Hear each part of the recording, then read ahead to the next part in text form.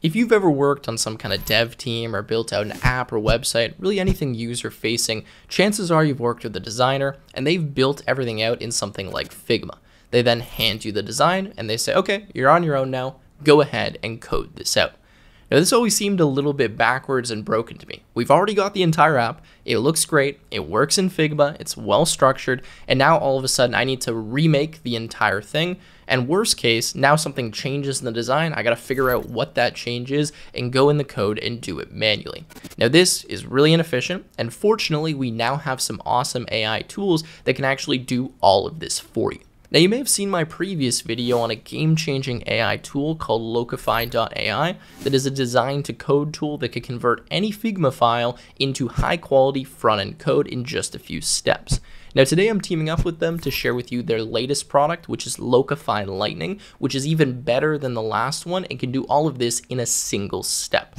That's right. One step, you can take an entire Figma document and convert that into high quality, readable, reusable front-end code. It really is absolutely game-changing. Best part, it's completely free. And I'm going to show you a quick demo here of exactly how it works. Now this tool is powered by something called Locofy AI, which leverages their in-house large design models, which are trained on millions of designs and applications. Now this really is the future of front-end development, and the best part is that this is all available inside of Figma's dev mode. This is a new workspace that helps you transition from design to code faster. With Figma's dev mode, you can easily inspect designs, view code from design components, compare changes, export assets, and more. Dev mode also works seamlessly in Figma for VS Code, which I'll get into later in this video. So to get started with Locofy Lightning, what we'll need to do is toggle dev mode in Figma. So we can go to this button up here in the top right hand corner.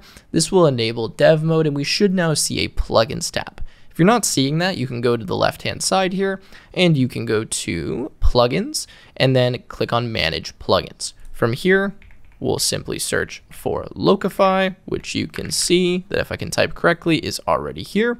And now we'll load up the Locofy plugin.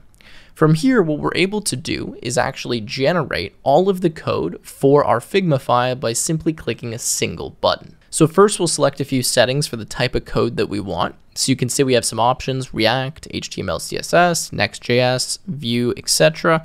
And then we can go here and select if we want TypeScript, JavaScript, Tailwind, Pixels, Rem. You get the idea, and later on if you change your mind you can actually adjust this and the code will be regenerated for you.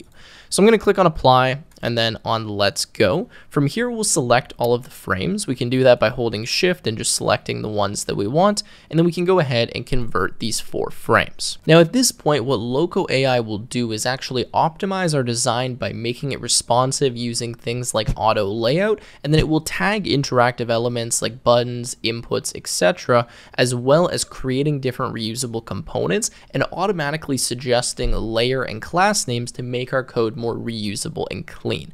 This is pretty incredible that with a single button click, obviously once we've selected our options here, we can generate all of the different code, and Locofy AI handles all of this for us. Now this differs from the previous version of Locofy where there's a few steps that you need to run through. Here the Locofy AI takes care of all of it, and you can see at this point that now we've generated the code and we can actually go ahead and view an interactive preview as well as the code. So let's make this a little bit larger here.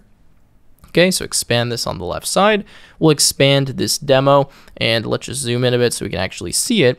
And you'll notice that I can click on the different interactable elements. So these were tagged by Locofy AI as interactable elements. I can go in, choose different options, press on the buttons. I can even view different responsive views here. So if we make this a bit smaller, you'll see that as I click through, we can view what it looks like on large screens, small screens, etc. to make sure it's nice and responsive. And now if we uncollapse this and continue to scroll down here, you'll see that we can actually view all of the code and the components that Locofy AI created.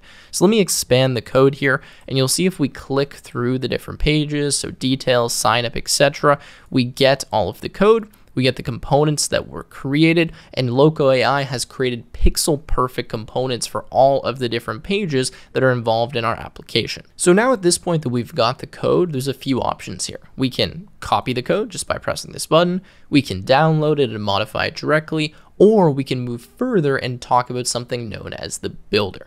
So if I click on continue in builder, what we're able to do here is actually sync our code with the Locofy Builder, which allows us to view the generated components. We can actually bind dynamic data, and then we can export the code and sync it with things like GitHub.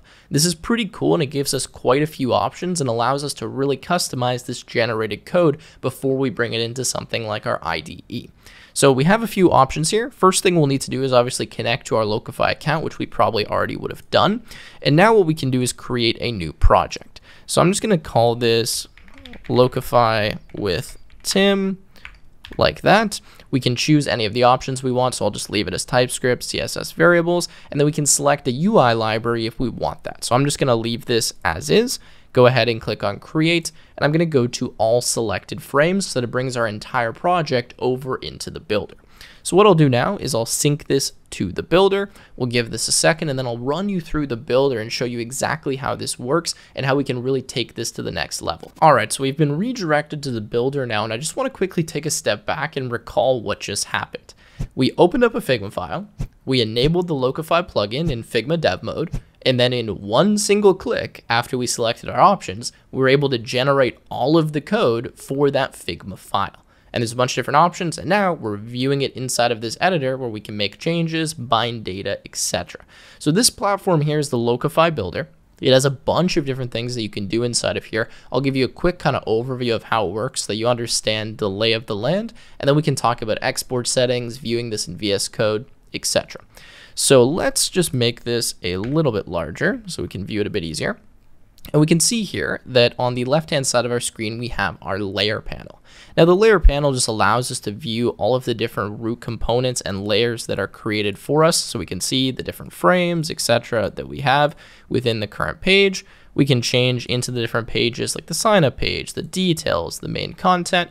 And if we want, we can go to the file explorer here and we can view all of the different components, the CSS, and we can restructure this and change the hierarchy if we want to do that. Now, those are kind of the two main things here on the left-hand side. In the middle of the screen here, we have this interactive kind of demo that allows us to select different elements. And then I can also change the screen size so I can make sure everything is nice and responsive. And you can see that as I do that, it actually selects the different frames that I'm on, so I can view the entire hierarchy of my project in this layer panel. So if I bring the code window up, you can see that as I actually select different elements on the screen, it automatically adjusts what file and what code it's showing me so that we can see exactly where the relevant code is, which is pretty useful. Now, as well as that, we've got some options on the right-hand side here. So we can bind dynamic data. This allows us to actually create state variables and link those to different components. We can configure our code, and then we can export, sync, and deploy this code with a bunch of different options. For example, we can push it directly to GitHub. Now, another great feature is that we've got a live prototype. So if I click on view prototype here, you can see that we have the prototype. Let me just zoom in a little bit so we can see this easier. I can select some different dates, for example, go ahead and press on search, brings me to the next page. And then if I want, I can actually share this prototype. So if I click on share prototype, it will give me a public link. By default, it will go to whatever page I select up here. And then we can copy the link, paste it. People will be able to view the prototype immediately. Obviously, we can also change the screen size again to make sure that everything looks nice. And then we can go back and edit this in the builder. So now let's quickly talk about components, because this is one of the main concerns many people have when using a tool like this. They want to make sure it's actually giving them good, reusable, and clean code that has the correct components.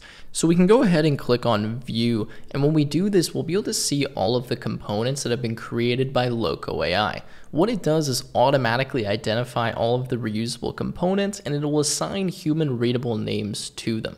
Now, if we scroll through here, we can see a few different components, and we can go over to something like the stays nearby card. Now within here, we can click between different instances of the component, and we can see that we're viewing those in the preview, and we actually have the ability to edit any of the property names and the values. So if we scroll through here, we can see all of the prop names, which are reusable and actually quite good.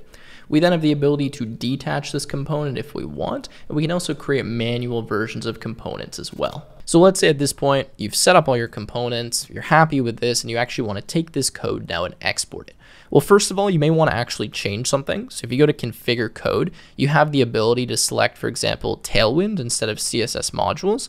And now if you just go ahead and click on save, it will automatically update the code for you. So you can actually see now that if we bring this up in kind of real time there, it changed this. So now we're using Tailwind classes rather than using our CSS modules. Anyways, let's say you're happy with this now. You can go ahead and go to sync, export, and deploy. We've got a bunch of different options here. You can go to Netlify, Vercel, etc. Or for most of us, we probably want to go to GitHub. So what I'll do is click on sync project here. So we'll sync the project with GitHub. We need to connect our account, which I'll do right now, and then we can push this to a new repository. All right, so now that I've connected my GitHub, I can just create a new repository. So let's just go Locofy with Tim demo like that, and we can confirm this. You'll see that we get kind of this GitHub staging view where we can select the files. We don't need to change anything here, and we'll just push this directly to GitHub. All right, so now we can go over to our repository, and we can see we've got all of the code here. We can modify it. We can do whatever we'd want with our GitHub repo. So now a final step that I'll share with you, pretty much all of the kind of conversion from the UI or from the Figma file to code, we don't actually need to do from our web browser. We can do it directly from our IDE like VS Code. So let me show you here a great plugin that we can use, specifically Figma's plugin, that lets us pretty much follow along with those same steps directly in the IDE. All right, so I just opened up VS Code here, and what we can do is actually enable the Figma extension. So if I type here in the extension panel, Figma, you can see this will pop up. Now I've already installed it. Obviously you need to install it and then sign in. And then you can click on it on the bottom left here. So when I click on Figma, you'll see we get a bunch of different projects. I can go to my shared files and click on the one that I want to open up. And here now we can close that tab, and you'll see that it actually loads up Figma for us on the right-hand side of the screen. So now what we can do is click into a frame. So maybe we'll click into the home page here, and we can now enable the Locofy plugin directly from VS Code in this Figma extension. So we'll just type Locofy, click on that, and now we'll be able to do the exact same steps where we can run and automatically convert this into code. So if we scroll down here, we have the ability to say, let's go. So again, we can click on what we want. So React, TypeScript, etc. We'll click on let's go. We can select the frame that we want. So let's just make this a little bit larger. Let's select the home page, for example. Maybe this time we just want to do one frame, and we can go ahead and convert that. Now again, Locofy is going to automatically optimize this design for us and then spit out the finished code. So there you are. We've got our code and the process has finished. All right, guys, so with that, I think I'm going to wrap up the video here. Now, I just wanted to show you this really game-changing AI tool that is pretty incredible from going from a design to code in quite literally one step. Obviously, there's tons of customizations, a lot of other features you can mess around with, but I want to thank Locofy for sponsoring this video and allowing me to share this product with you. As I said, it's currently free. You can check it out, mess with it in Figma or directly inside of VS Code, and hopefully it's going to save you a ton of time like it's been saving me. So thank you very much for watching. If you enjoyed, make sure to leave a like, subscribe to the channel, and I will see you in the next one.